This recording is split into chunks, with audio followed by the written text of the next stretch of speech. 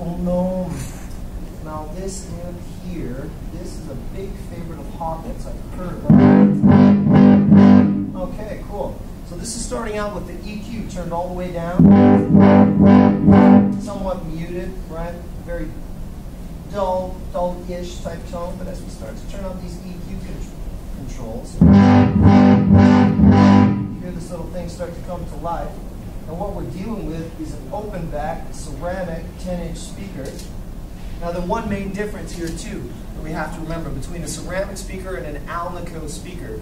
The ceramic speaker, when we say ceramic, we're dealing with the magnet.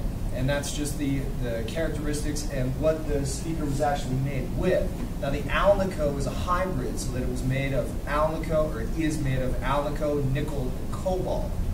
So to my ears, the Alnico sounds a bit sweeter and a bit, let's say, a scientific term, tastier. It's a bit tastier at the top end.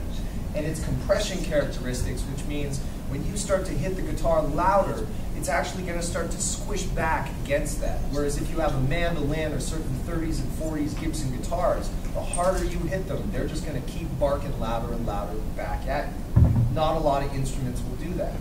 And most things, at a certain point, you hit compression no matter what you do, because you just physically can't hit it any harder. Not bad. We're obviously dealing with a recording amp. It's not going to be enough to keep up with a drummer. Let's see what we got.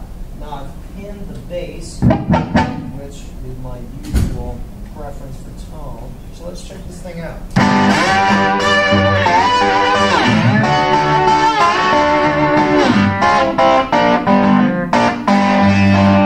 So right off the bat, there's not much low end happening with this amp, and again, that's going to be attributed to the 10-inch speaker, but the circuit is definitely a lot different between the Banshee, although with the Banshee we had a 12, which is going to, obviously as you go in bigger in diameter size with your speakers, you're always going to get more pronounced and more general low end.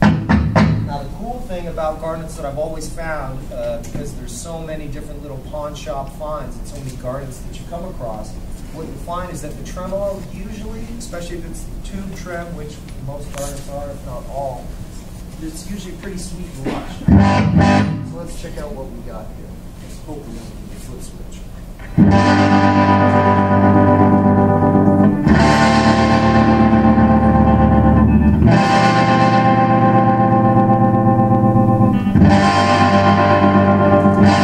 I think that qualifies as kick-ass. I don't know.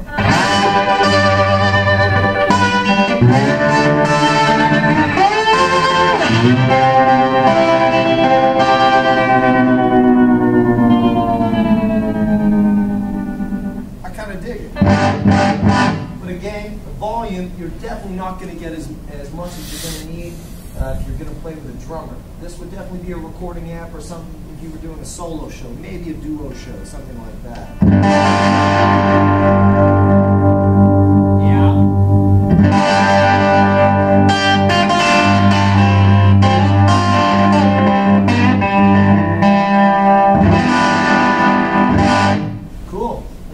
Deficiencies in its tone, but I think it's pretty groovy, you know. And again, for such a small package, and you can pick these up. Same thing on Kijiji, I guess, you know, 150 tops, 180 bucks. That'd be a good, you know, a good price for a up-and-coming guitar player to be able to dig on some tone. Now, the big deficiency in this is the speaker.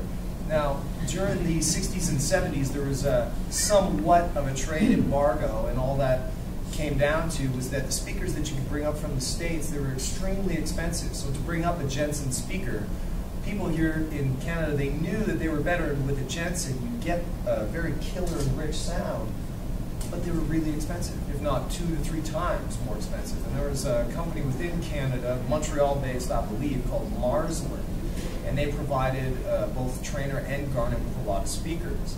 Now, most of the ceramics I've come across, I found that their high end is really what I would class to be brittle and not necessarily pleasing to the ear.